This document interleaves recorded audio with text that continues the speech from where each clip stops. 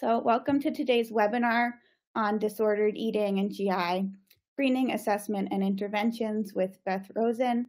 I'm Jocelyn, our registered dietitian here at Kiwi Biosciences, the company behind Fodzyme, where we make digestive enzymes that target FODMAPs. I'll turn it over to Claire, our co-host from Nerva, who will introduce herself and Beth. Thank you, Jocelyn. My name is Claire. I am the research lead at Mindset Health, the company behind Nerva. Nerva is a gut-directed hypnotherapy mobile app for IBS patients. I am really honored to be able to introduce Beth Rosen, for this amazing webinar that she's doing. Beth is a weight-inclusive registered dietitian specializing in GI nutrition and disordered eating. She has been working in the field of nutrition for over 27 years and has a virtual private practice. Beth helps clients find relief from digestive disorders such as IBS, small intestinal bacterial overgrowth, gastroparesis, celiac, and reflux. Beth is also the chairperson of the Dietitians in Gluten and Gastrointestinal Diseases subgroup of dietitians in medical nutrition therapy, dietetics practice group of the Academy of Nutrition and Dietetics. She is also the director of nutrition and dietary services for GI On Demand, providing integrative GI virtual care and support to patients. And that barely scratches the surface. Beth is wonderful, and I'm very excited to introduce her and to let her take over for this webinar. Thank you so much. That was so kind of you to introduce me. Hi, everyone. This is a webinar on disordered eating and GI screening, assessment, and interventions. We're going to scratch the surface today. There's so much to talk about, but we'll start here. Here are my disclosures. And the agenda for today, we'll start with an overview of disordered eating and eating disorders, the diagnoses, as well as the difference between the two terms, and talk about tools for techniques for assessing eating disorders. And I'll give you some examples of some interventions for treating eating disorders when you've identified patients with eating disorders via 2 case studies. So I'm hoping we have lots of time for that. So let's look at the difference between normal eating, disordered eating, and eating disorders. Now, a major characteristic of normal eating is that eating fluctuates and should not result in nutrient deficiencies or weight changes that don't come back to homeostasis or balance in the absence of an illness or a life issue. And a person with normal eating should be able to eat enough to get adequate nutrients and calories to meet the needs of their body and their lifestyle. Feel good or neutral about food without categorizing food as good or bad or healthy or junk or any other diet words that may come up. Be able to eat intuitively, which means to listen to their body's cues for hunger and fullness, but also eat for pleasure and feed their souls in addition to feeding their bodies. And they should spend very little time, maybe 20% or less, thinking about food or focusing on meal planning. And so it shouldn't dominate the day. Disordered eating is characterized by holding beliefs and attitudes towards food that lead to guilt and or anxiety. And they spend a lot of time thinking about food and meal planning, bargaining with diet rules, having concerns about their size and their shape, or the changing of their size depending on what their food choices are. And it's important to note that when many in society have similar unsubstantiated beliefs about food, normalization of disordered eating can be deemed normal even though it's disordered. So for example, a widely held belief in the US is that carbs are bad. And I put those in quotes for those that can't see me. But as healthcare providers and trained dietitians, we know that our bodies and our microbes need carbohydrates to thrive and provide us with nutrients and prebiotics and even enjoyment of food. So that's an example of a disordered eating pattern that's been normalized by society. This group does spend most of their day thinking about food and meal planning and worrying about the consequences of those. So eating disorders, by definition, are diagnosable psychiatric illnesses marked by ongoing disordered eating behaviors and thoughts and beliefs that impact not only emotional and physical health, but also psychological health. Quality of life is definitely impacted. And there's usually a lot of black or white thinking with very little room for shades of gray.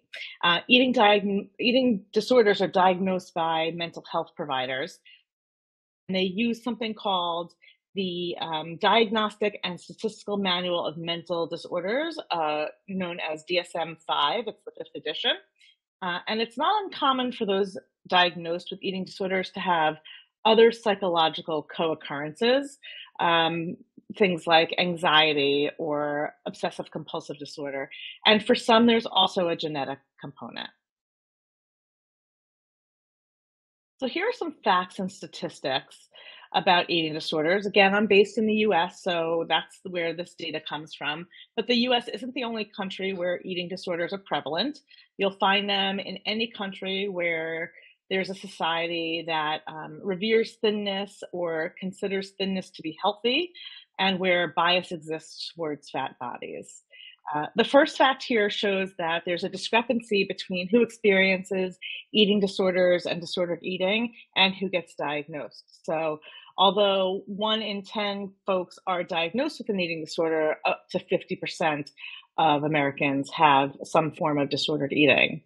And eating disorders are really dangerous. They are the second leading cause of death from mental illness that can be caused by mental complication from the eating disorder or by suicide. The first cause of death is opioid use disorder in this country.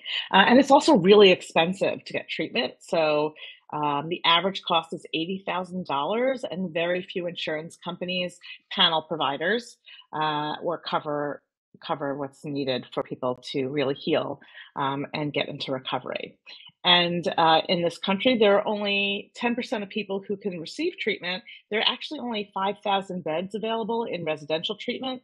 There are different levels of treatment, residential being the second highest. First is inpatient, and then residential, and then they step down to what's called partial hospitalization program, which is most of the day, but not someplace where you live, and then to intensive outpatient, which is a couple of times a week, a few hours, and that's done, also either in a center or virtual, but just part of the day. And then the last would be outpatient, which is the work I do with folks who have eating disorders.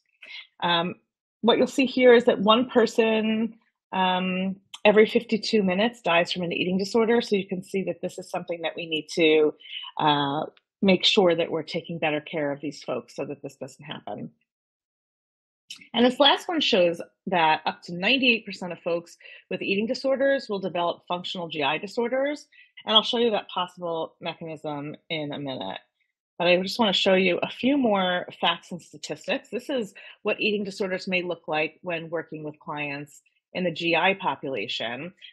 Eating disorder prevalence is up to 24% in general GI practices. So if you work with GI patients, you are working with people with eating disorders. I'm going to repeat that a lot.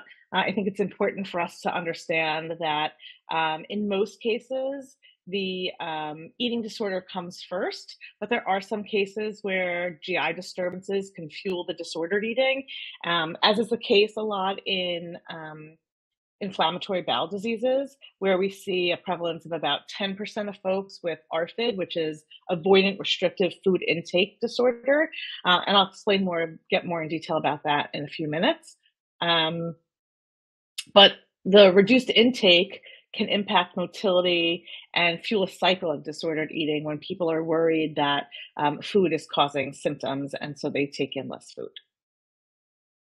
The pathology of the connection between DGBIs and eating disorders are only partially understood, but if we were to start at the top left-hand corner, we can see this potential cycle where eating disorder behaviors impact the GI tract, and those include things like vomiting or laxative abuse or even restrictive intake. And then malnutrition can occur in eating disorders, and that leads to electrolyte imbalance and metabolic myopathy. And then the gastric motility, intestinal transit time, and gastric emptying can be impaired from that. And so what can happen is that food can just sit in the gut and not move fast enough, and that can produce signals of gastric distension and fullness, and that can create a perception of this fullness that may not exist. So this person can become malnourished because they're not actually getting enough to feed themselves. And then finally here, changes can occur in the microbiome and provoke GI symptoms, as well as the ability to regulate hunger and fullness. So a lot of people, when they fall into disordered eating and eating disorders, lose those cues for hunger and fullness. And then the cycle can start again. So we don't know a ton about the connection here, but what we do know is that functional changes along the gut-brain axis are worsened by the changes to the microbiome and from undernutrition. And impaired GI motility appears to be secondary to malnutrition from muscle wasting, from the lack of neurotransmitters. So for the most part, we tend to see GI conditions in folks with anorexia, bulimia, and binge eating disorder. So I'll share that also in a minute. But folks with ARFID tend to have a lower rate of GI co-occurrences. So typically, ARFID may come first before the GI for some folks. And the reason why ARFID has a lower rate of co-occurrences is because there's no body image aspect to it. So actually, ARFID is it's this different beast that exists with GI, and it's believed to be due to this lack of focus on body image or a need to be thin. Okay, so we're going to take a poll, and the question is, what % of people with eating disorders are considered underweight by BMI standards? So let's see what you have to say.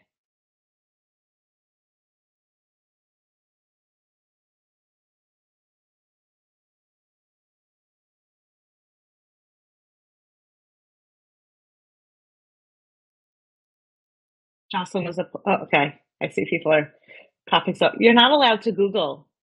I see in the comments, a lot of people know the answer to this. So yes, the answer is A. Only 6% of folks with eating disorders are considered underweight by BMI standards. So what that means is that 94% of people remain above that cutoff. So what the takeaway here is that you can't tell an eating disorder by the body that contains it, which is why we need to screen everybody. Okay, so let's talk about types of eating disorders. And we'll go over just the most common ones. Really, this is like a refresher course if you've had these before, but just to touch on the different ones that you might see in GI. Okay, so anorexia nervosa is this first one, and it's probably the eating disorder you think most about when people talk about eating disorders. And it's characterized by an extreme focus on weight loss, control over food, and body dysmorphia, which is a belief that your body looks different than it does. And the behaviors lead to malnutrition and starvation.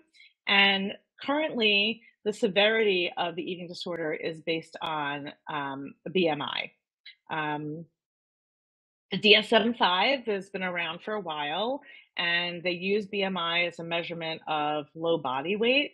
But recently, the American Medical Association acknowledged that there's an inaccuracy and a racial history to the tool. So I'm hoping that in the next iteration of the DSM that they remove that, because another classification of anorexia is atypical anorexia, which has the same characteristics as anorexia without the low BMI. So since 6% of people have the low BMI, most people with anorexia fall into the atypical anorexia space. And there are two subtypes of anorexia. There's the restriction type and the binge purge type. And the binge purge type is that during the past 3 months, the patient would have engaged in recurrent episodes of purging or binging and purging. And that looks like self-induced vomiting, misuse of laxatives, the misuse of diuretics or enemas. And this condition is very common to have coexisting psychiatric conditions.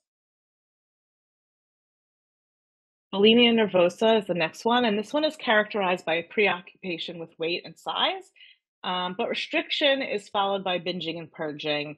And I want to note that the DSM-5 is limited and does not categorize everybody neatly into a category when they're diagnosed with an eating disorder. So atypical anorexia with binge purge looks a lot like bulimia nervosa. Again, inappropriate compensatory behaviors are taken up in order to avoid weight gain. Excessive exercise is one of them as well as fasting, which I didn't mention before.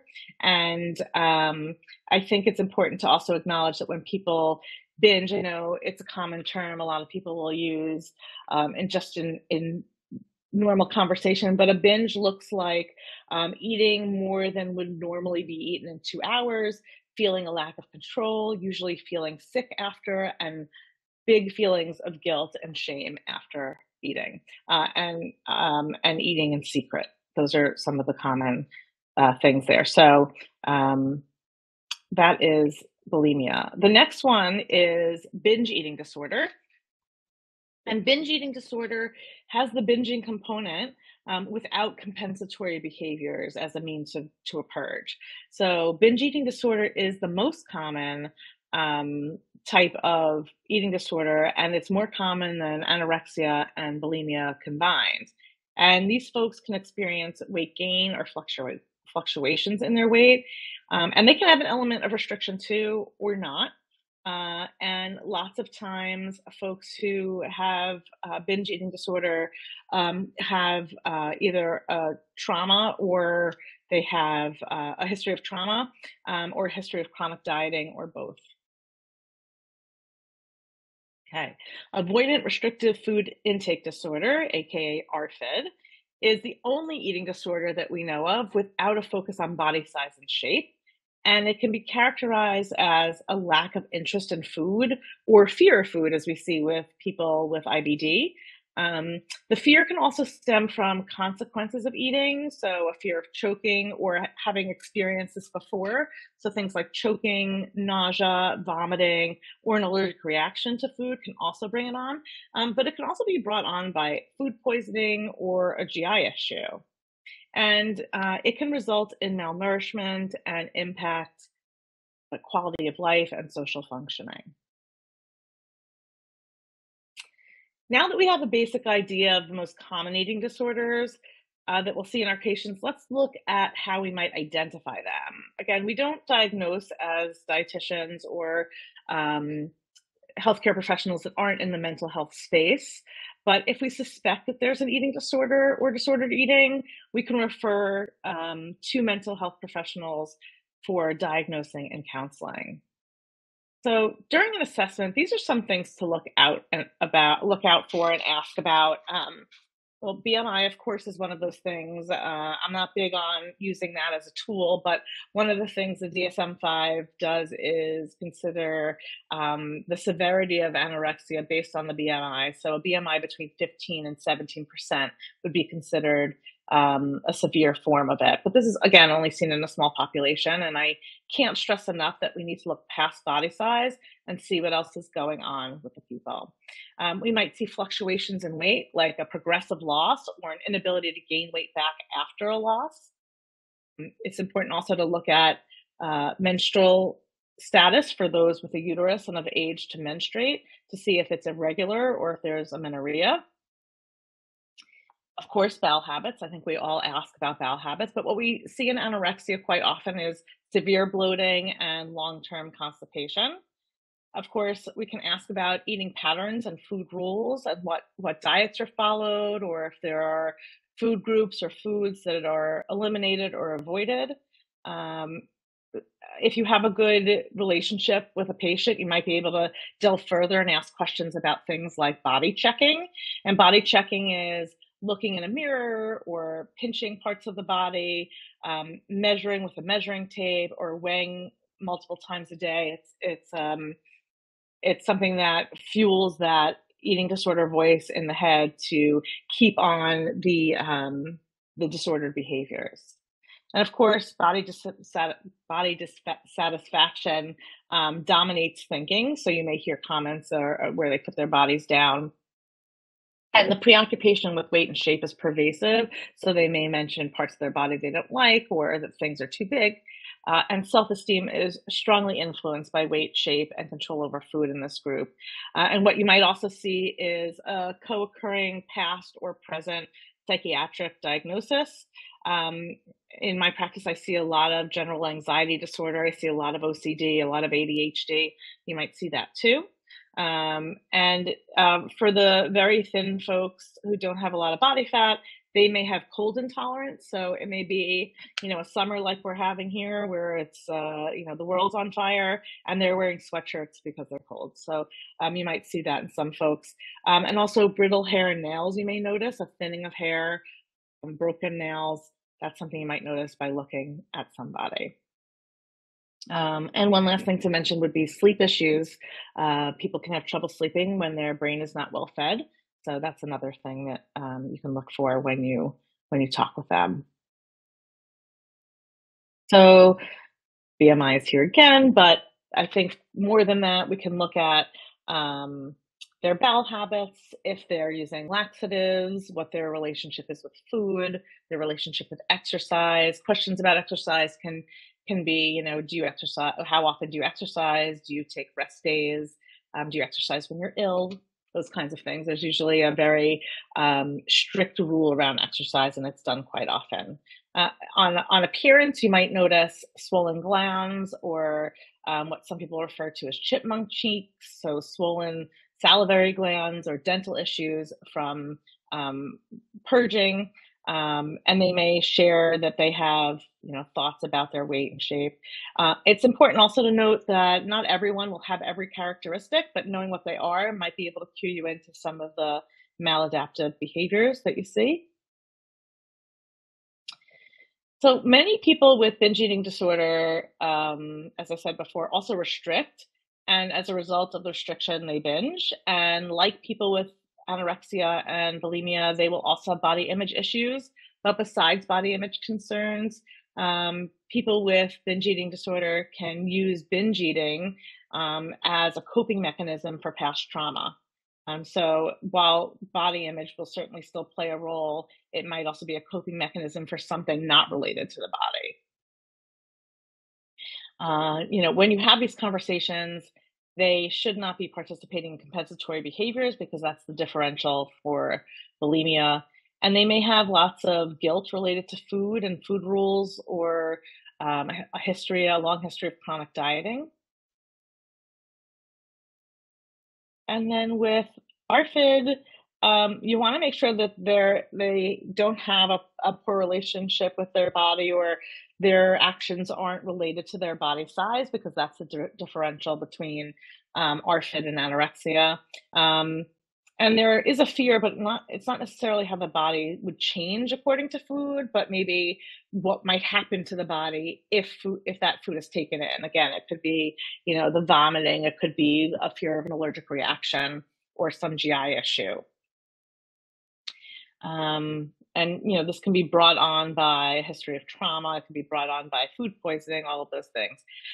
For those who are on the autism spectrum disorder, this is also a common eating disorder, and their issue is usually related to the texture or smell or taste or even temperature of the food itself, or a lack of interest in eating. So you're going to see this, across GI, but also with folks on the autism spectrum. So if you see that in your practice, you may see ARFID more commonly. There are also some tools you can use for assessment to really know for sure whether or not someone has an eating disorder. And the most common tool used is a version of the eating disorder examination. This first one, the EDE, is an interview that is done by a clinician that focuses on 4 subcategories that include restraint, which is restraint is having a food rule, but possibly breaking it. So saying, donuts are bad, and I'm using quotes again, and then you eat the donuts and then you feel badly about the donuts. So that's restraint, where you still have the rule, but you're not restricting, so you ate it. Also, a concern about eating and shape concern and weight concerns. And the Eating Disorder Examination Questionnaire, or the EDEQ, is a self-reported version of the EDE that's an interview that's done by a clinician. There's 28 questions on there, and there's a scale for scoring. Lots of times it's self-administered, but done with a clinician around so that they're available to answer questions. There are links here to them, but if you Google them, they're free to use. This next tool is the Eating Attitudes Test, or EAT26. And this tool doesn't assess for eating disorders. You can't get a diagnosis out of this. But what it does assess for is an eating disorder risk. And it's an appropriate tool to be used in healthcare settings, but also at fitness clubs or in schools or even with sports teams. And it's intended for adults and adolescents, and again, self-administered and available free online. And it could really cue you into some maladaptive eating behaviors if you were trying to capture that data from everyone who walked into your office or onto your screen. This next tool is called the Eating Pathology Symptoms Inventory. And this is called ESPI, and it can generate an eating diagnosis based on the DSM-5.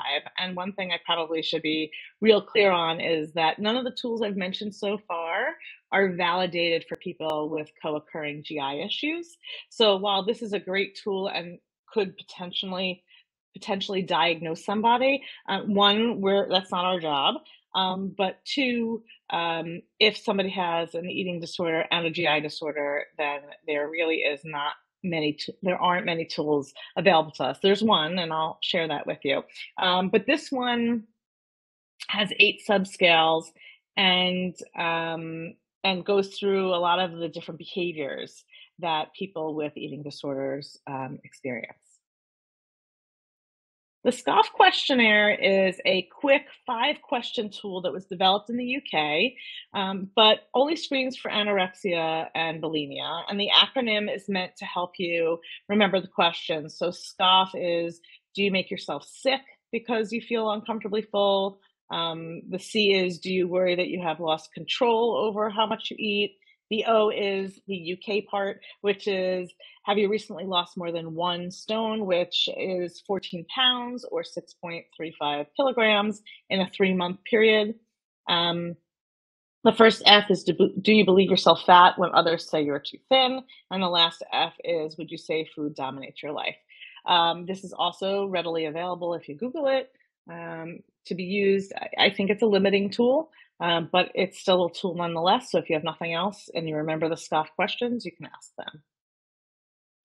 This is our newest diagnostic tool, and one that's used specifically for ARFID, but should be used along another tool to rule out other eating disorders, because it doesn't in its process rule out the other ones. And it has 3 subscales that focus on picky eating and appetite and fear. And again, this is something we commonly see in IBD. And for them, they have some dietary behaviors that become altered, either because they avoid food triggers or they're worried about inflammation and trying to control it, not usually based on a weight concern. This is the one tool we have that is validated for GI issues, but it's only used for people with celiac disease. And this is the Celiac Disease Food Attitudes Behavior Scale, or CDFAB. And it's an 11-item questionnaire that assesses attitudes and behaviors towards food. So it's not a full diagnostic tool, but it lets you know whether or not there are thoughts and behaviors and attitudes towards food that are disordered. And then there are some tools that are not necessarily diagnosing or assessing risk, but a tool like this, which is the SATR Eating Competence inventory. This one is a validated tool from Ellen Satter, and it focuses on 4 subscores, and it really talks about competence versus maladaptive eating behaviors. So this is one that I actually use in my practice, and anyone who walks in my door gets screened. And I have yet to find a big handful of folks who don't have maladaptive eating, because most of the people I see either have GI issues, eating disorders, or both. But I find it to be an interesting tool to use. And if a tool feels clumsy, then you can have a conversation with your patients and be curious about their relationship with food and their body and compensatory behaviors. And as of 2015, the prevalence of disordered eating and eating disorders in patients with GI disease is high, ranging between 5.3% and 44.4%. And this can make it difficult to treat a GI condition when there's a coexisting eating disorder. So if you take one thing away from today, it should be this, which is always treat the eating disorder first before making any dietary changes to the GI disorder. So there are ways to treat an eating disorder without exacerbating the eating disorder symptoms. Treating someone with an eating disorder is truly a life or death situation and needs urgent support. There are still some things we can do without changing their diet. So let's look at those. There are so many tools, and these are just a few, but these can be used concurrently with eating disorders. This is not an exhaustive list, just a couple that I had come up with. The first category is cognitive therapies, and under there is cognitive behavioral therapy, and you can refer out to a mental health professional that knows how to do this. There's also gut-directed hypnotherapy, and you can refer out, or you can use the Nerva app, which has really good data to show that it improves functional GI scores. And I've had good success with it with my patients. They seem to really like it. It's not hard to use. Takes about 15 minutes every day. And it does definitely help. And it can help with some of those co-occurrence of the psychiatric disorders where maybe there's some anticipatory anxiety related to their GI issues. Behavior changes can be made too. So creating a toileting regimen where maybe they're drinking a warm liquid in the morning and using a stool or a squatty potty in the bathroom. Sleep hygiene is important. There's new research that shows that the circadian rhythm is impacted by the microbiome and vice versa. So that's something that they can do, is make sure they're getting enough sleep. Wearing loose clothing around the abdomen can help folks who have reflux, or folks with IBS who have really sensitive stomachs, and just make them feel comfortable regardless. Smoking cessation, I just put that in everything because I think that would help with a lot of things if we didn't have cigarettes around. But then you can also include movement, and I have a double asterisk there because for some folks that might not be appropriate, because if they're using it as a compensatory behavior, their therapist might recommend that they stop exercise. But for those that are not using it as a compensatory behavior, movement can help those with gastroparesis and reflux right after a meal, just sort of help the food move along by moving a little bit. And this last category here is supplements and medications. Certainly prescribed medications by physicians are always helpful. Digestive enzymes like lactase and alpha-galactosidase and Fodzyme, that includes both of those, plus fructan hydrolase, which covers the majority of the FODMAPs. So without having to do the diet, taking the enzymes with the food has been really helpful for so many of my clients, myself included. Chewable simethicone, which is Gas-X, can help with gas. Stool softeners for those who are constipated. Enteric-coated peppermint oil is an antispasmodic. Laxatives, again, the AGA and the ACG came together and released a guideline recently about how to treat constipation. And one of the things that they recently included was stimulant laxatives, and those wouldn't be good to use with folks with eating disorders who have compensatory behaviors of purging. So certainly using other forms of osmotic laxatives might be helpful, but not the stimulant ones. And last but not least is fiber supplementation, whether that's psyllium husk or guar gum, if it's for the prebiotics or the bulking of the stool. There's so many things that that we can use. And one silver lining to all of this is that in many cases, when the eating disorder is treated, the functional GI issue will resolve more quickly. So, if we can work not causing more harm by not introducing more restriction, then they may be able to go through recovery a little bit quicker, a little bit safer, and feel better with their GI conditions. Okay, so I have a couple of case studies to share with you. And these are actual clients of mine. I just changed their names, but the rest of it's the same. So let's start with Jane. Jane is was a 22-year-old woman. She's now, I think, 26. Diagnosed with gastroparesis. She was diagnosed with anorexia in high school, with periods of extreme restriction, that's what she reported, and purging via vomiting, laxatives, and exercise. She has a history of reflux since she was 12. She shared with me that she's been a very nervous person her whole life, but she was diagnosed with general anxiety disorder, OCD, and ADHD, chronic constipation, and low blood sugar in the past. And her symptoms included constipation, belching, early satiety, nausea, regurgitation, and a fear of food. And she reported an increased anxiety around eating foods that might trigger constipation or a flare of her GP. And she was diagnosed with the gastroparesis and began limiting her intake to applesauce and soup broth, which was less than 1,000 calories per day when we counted it up. And that led to a backslide in her eating disorder recovery, or not even recovery, but I think it increased her eating disorder behaviors, because I don't think she really did much work before we started talking about it. But she was open to eating more, but she did worry about gaining, quote unquote, too much weight. So there was a body image issue there. Her meds included Celexa, birth control, pantoprazole. She was using IBGard and Gas-X and Miralax, and she was taking a probiotic. She was also working with a fitness instructor at the gym who taught her to, quote unquote, eat clean. And she was on a diet of 140 grams of protein, 60 grams of fiber, and avoiding fat and working out 6 days a week. And she was not currently working with a therapist or a gastroenterologist.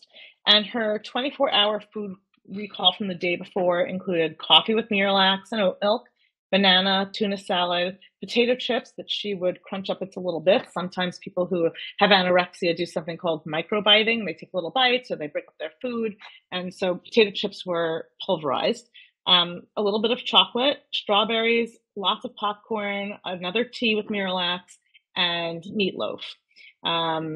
She also reported that she eats a whole bag of popcorn when she eats it. And so she was currently moving her bowels 3 times a week, and she reported being a number 1 on the Bristol stool chart. So the intervention we started with was to treat the eating disorder before the GI interventions came into play. So I started with something called the rule of 3s.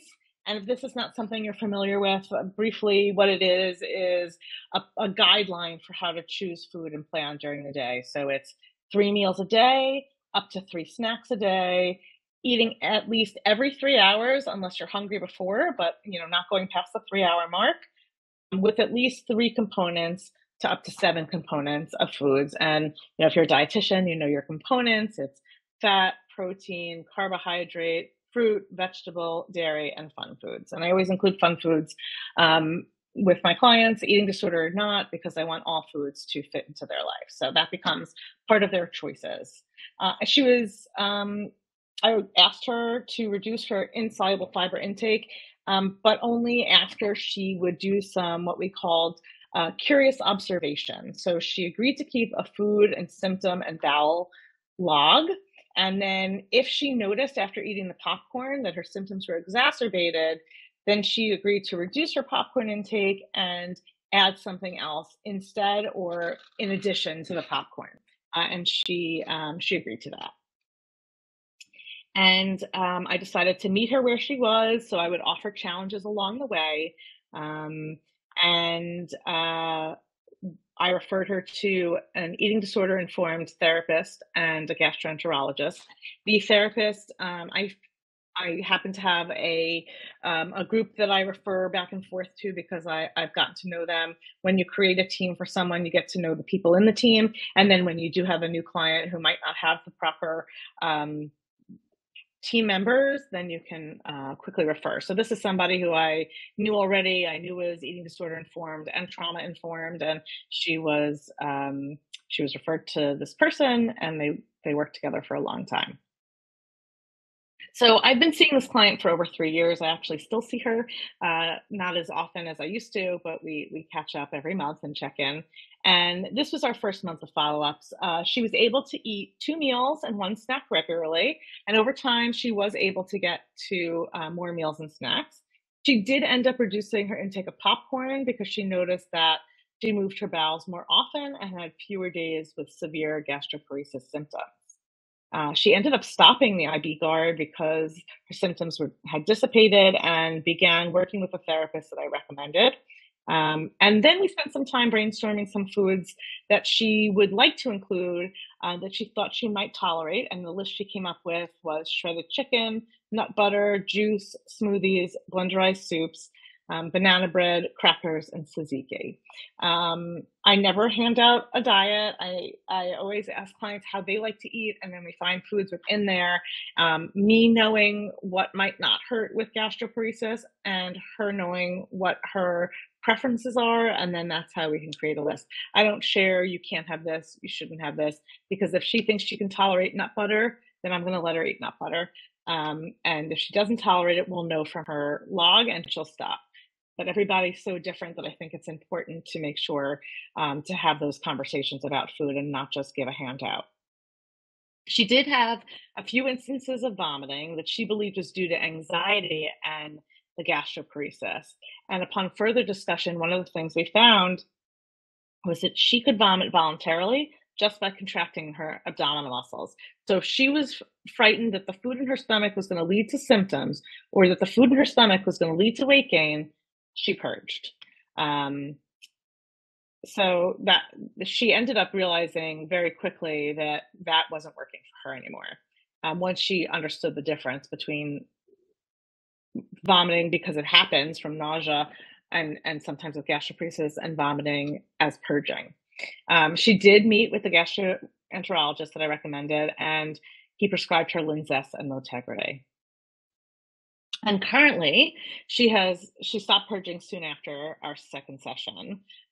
She was retested for delayed gastric emptying a year after we started working together. She really wanted confirmation to see if it had gone away. And when she tested, she was at 19% at the end of the 4 hours, and she was thrilled. So she was gastroparesis free at the moment, which was great. She currently eats meals and snacks regularly. She goes out with friends and families without issue. She no longer restricts. She eats from all the food groups. She can actually eat insoluble fiber foods now pretty easily, popcorn and salad. She still works with the eating disorder therapist and the gastroenterologist, and she still has her coexisting issues, but she doesn't use eating or purging as compensatory behaviors, and she works with her therapist and a psychiatrist for med management, and she's still on the Motegrity. She's tried to come off a few times. It just brings back constipation, so she's staying on it, and that is Jane. So she is in a great place both in her recovery and with her gastroparesis, and with her constipation as well. Okay, so this next client is Keisha, and she's a relatively new client to me. And it's important to note that she has not vomited since she was 7, but it's a major fear of hers. And now she's 18. She was diagnosed with ARFID at 10. And she was also diagnosed at 12 with anxiety and OCD. And her food avoidance started as a result of medical anxiety. She was always afraid to go to the doctor, if she needed a test, if she had to go to the dentist.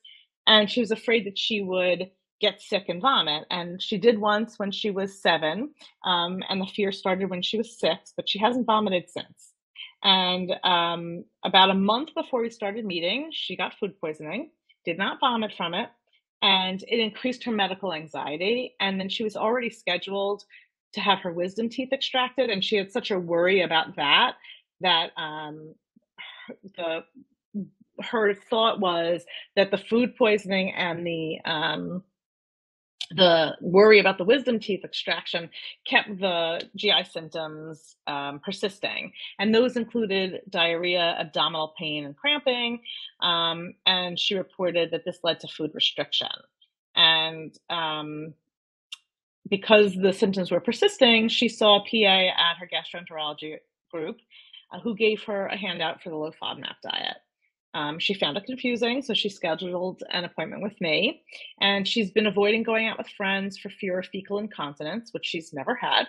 And her meds include dicyclamine 3 times a day before meals, which is an antispasmodic, amoxicillin still from the dental surgery, some of her psych meds, and a probiotic. She's not concerned with her weight or shape normally, but she lost 10 pounds due to the food poisoning, so she's worried about her health from the loss of weight. And her 24-hour recall includes Ensure, which she adds in when she does have medical fears because she feels like that's a safe food for her, half a banana. Typically, she has a turkey sandwich on white bread and cheese and mayo, but this day she had the leftovers from the night before, which was chicken and rice and mushrooms and broccoli and cauliflower.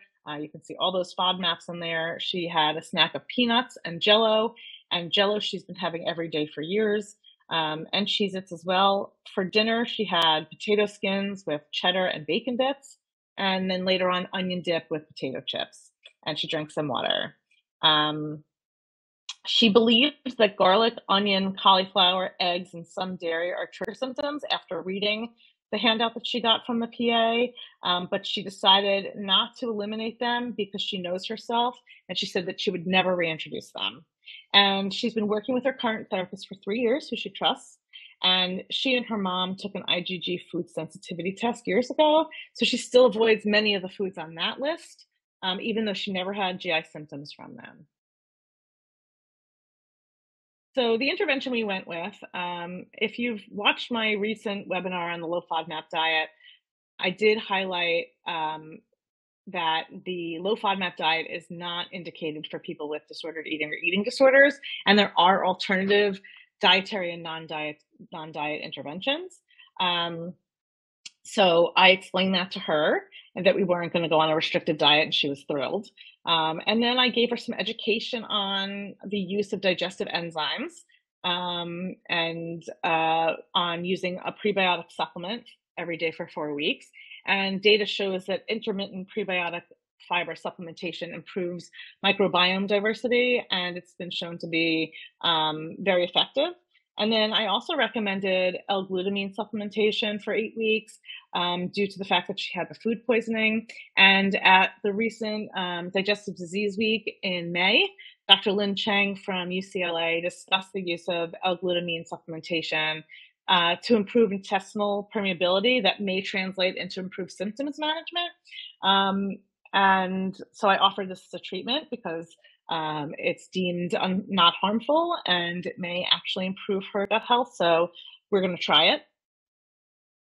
We worked on increasing her food repertoire, or we'd like to work on increasing her food repertoire and reduce the dependence on Ensure as time goes on, and also dispel food myths. So the IgG test, we talked about how that's not an accurate test for GI symptoms. We talked about some foods that were on the low FODMAP diet that she enjoys and doesn't feel symptoms from.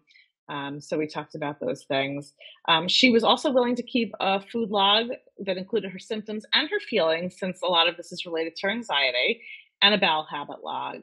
And we discussed the use of gut-directed hypnotherapy, and she was open to it and wanted to talk to her therapist about it. And then one of the things that she mentioned was that her quality of life was being impacted because she wasn't getting to spend time with her friends because she worried that she would have fecal incontinence, and that's not how she called it, but that's what it is, while traveling to see them. So we talked about buying a camping toilet to keep in her car as a way to just know that it's there. And probably once she knows it's there, that anxiety will go away or lessen, and then she would feel free to go see her friends again. So currently, she is using enzyme supplementation and it's helping. She started both the prebiotic and L-glutamine and is tolerating both. And she's keeping a log, and she's able to see that her GI symptoms were correlating more to anticipatory anxiety than to food. And she notes that she did have symptoms when she forgot lactose with ice cream, which that would happen to me too. So I get it. She discussed using the Nerva app with her therapist, and her therapist was all in, but she hadn't started yet. We're really new to working together. And she is going to work this week on increasing her food repertoire, starting with eggs, by having them in recipes like baked goods. She likes those, before trying them as just, scrambled. So some takeaways from today: if you work with GI patients, then you work with people with eating disorders. Please remember that, and do your best to screen everyone for maladaptive eating patterns so that we don't cause more harm. Treat the eating disorder before treating the GI disorder. And we don't know what we don't know. So if you're not trained in eating disorders and GI, refer to somebody who is in the one that you're missing, or get training, and so that you can treat both. And also, what's key is creating a collaborative, integrative team for your patient. So finding or including their therapist, their pelvic floor physical therapist, their doctor, their dietitian in on how you're taking care of this person so that they can heal and everybody can be on the same page. And now I will ask, well, if you've got Hi, everyone. Thank you, Beth. That was a fantastic presentation. Truly, you're such an expert. Fast. Thank you for sharing your knowledge with all of us. We do have some great questions, so I'm going to have us start answering this first one from Jessica, who asks, for potential trigger foods, what time frame do you give people for the lag between eating and the symptoms? Good question. Anywhere between 4 hours and 18 hours. So I would say lactose you feel pretty quickly, and that's the 4 hours. 18 hours for somebody who might have constipation, maybe on the short side. Some people might take longer. But remember, the food has to get to the large intestine to ferment. So it takes some time to get there, and then the fermentation has to occur, or the food has to get there, or not the food, but the molecules have to get there, the chyme, all the leftover parts, and then the microbiome has to go to work on it, or water has to be drawn into the colon if it's a large molecule like excess fructose. So it takes some time. I'd say average 4 to 18 hours. Great, thank you. That's really helpful. Here, our next question, I might actually have Claire answer for us. Emily asks, what is the name of the gut-directed hypnotherapy app? What's the cost? Is it appropriate for children, adolescents, and adults? Yep. The gut-directed hypnotherapy app is called Nerva. The cost is $150 for patients, $150 US for patients, and that gives them a year's access. And then in terms of it being appropriate for children, it's been studied in 18 years old and up. So that's what it's most appropriate for. Great. Thank you, Claire. Here we have another one from Deb asking, which digestive enzyme and prebiotic supplements do you recommend, Beth? So for digestive enzymes, I recommend Fodzyme. I actually do, and I'm the guinea pig, and I use it all the time. And I find that it works. But I will also recommend just generic lactase for people who have issues with dairy, digesting dairy. Because Fodzyme can be expensive for some folks, and lactase is really cheap. And if it's only dairy, then sometimes I recommend that. And I'll also recommend alpha-galactosidase, which is what's in Beano. separate if they're just having, beans and lentils. But again, both of those things are in Fodzyme, so plus another enzyme which helps break down fructans, which are in wheat, rye, barley, garlic, and onion. So the majority of FODMAPs are covered by Fodzyme. So that's what I typically recommend. And then for prebiotic supplements, I typically go with partially hydrolyzed guar gum as the ingredient. And the three I recommend are Regular Girl. And then Sun Fiber makes Regular Girl, but also Tamar's Nutrition makes Regular Girl, but also has a product called Sun Fiber or Tamar's Nutrition, which is just a gender neutral package. The Regular Girl is very pink and girly, and not everybody is female in my practice. So sometimes I go with gender neutral. And then on Amazon, I found a partially hydrolyzed guar gum called Perfect Pass. And I thought it was funny, so that's why I recommend it. So you can see from my office, I find lots of humor in poop. So if it's funny, I'll recommend it. But it actually has the same ingredients, so that's why I recommend it. Thank you. Fantastic. So much to think about. Here we have a question from Jean asking, Beth, can you tell us what is involved with eating disorder training for dietitians? That's a great question. So unfortunately, if you've been a registered dietitian in the US, you don't get much training on it.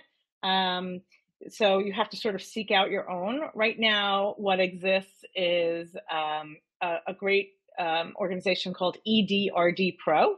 It's a subscription based group where you can watch webinars and get training. It's a great place to start. I'm going to do a little self-promotion here. I'm part of a group that's founded something called EDGI Training. It's EDGI Training, where we've created a training program for dietitians that want to learn how to treat eating disorders and GI disorders and the co-occurrence of both. And where else can you learn? I would say, finding weight-inclusive eating disorder dietitians who have specialty in eating disorders. So they might have behind their name CEDS. It's Certified Eating Disorder Specialist -S. So they're able to supervise. If you wanted to go through that process of becoming certified, you'd have to find a supervisor. I believe if you go on the IADEP website, IADEP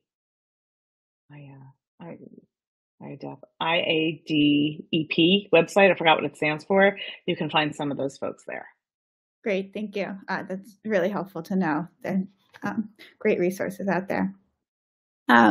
We have another question here from Laurel saying, can you speak a little more on Motegrity and Linzess? I'm not quite sure what from angle, but maybe, your experiences on how they're prescribed medications that a physician prescribes. Motegrity is a prokinetic drug that helps with motility, and Linzess is a drug that helps with constipation. I don't know exactly the mechanisms, but that's what they're used for.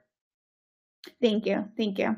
And then I'm just looking in our comment section as well. We have more appreciation of the poop humor. And Jessica also recommends many dietitians do fellowships with ED specialists as part of their training. So that's one thing to possibly look into. We have another question here asking, are you familiar with the GI map test? And if so, do you recommend it? I am familiar with it, and I do not recommend it. I think at some point it's going to be a fabulous tool because it gives information about the microbiome, but we don't have enough information on the microbiome to be able to take that information and put it to work. So for instance, like the genome project that happened years ago, where all of our genetics are mapped out. If you were to find a gene, you would know what it was for and how it worked. We don't know all that about the microbiome. We might know the microbes themselves, but we don't know how they interact. We don't know if one uses the metabolite of another one. So we're not sure yet of all of that. I think over time, that might be a tool that's helpful, or there might be other tools that are helpful, but it's not something that I currently use with my clients. And I think, again, with clients with disordered eating or eating disorders, giving them more information that's not steeped in research yet can lead to more restriction if they think that they can fix something with food. We can't always fix something with food, unfortunately. Thank you. Thank you. Here we have another question starting with, do you recommend stool cultures to rule out food poisoning?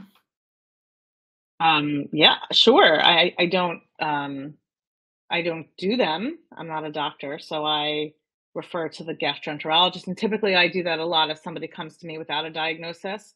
I want them to rule out all of the scary stuff first. So I want them to rule out anything that's structural before I'll treat it as a functional GI disorder. So yeah, stool cultures are important. I myself had C. diff and wasn't diagnosed with it because I didn't get a stool test right away until I ended up in the ER. So I think it's important for doctors to order them when patients come in and share their experiences. Great, thank you. And then here we have one more on Nerva, really around kind of contraindication. So are there any times the Nerva app isn't recommended or isn't safe? Yeah, it is contraindicated for any patients with psychosis. So that would be the major contraindication. And then really patients that have severe psychological comorbidities are often better fit for working with in-person therapists than just app-based care with Nerva. Sometimes Nerva can go alongside in-person care as well. But really the two big ones are patients with psychosis and then as well as patients with any severe psychological comorbidity that really should be seeing in-person care. Thank you. Yeah, great to know about. And I'm seeing no more questions in our Q&A, and we are at the top of the hour. So really, Beth, thank you so much for your time. Thank you all for joining. I hope you found a lot of value in this session. I know I certainly did. And we will be following up with the recording and the CEU certificate. So have a good evening or morning wherever you're joining us from. Bye, everyone. Bye, thank you.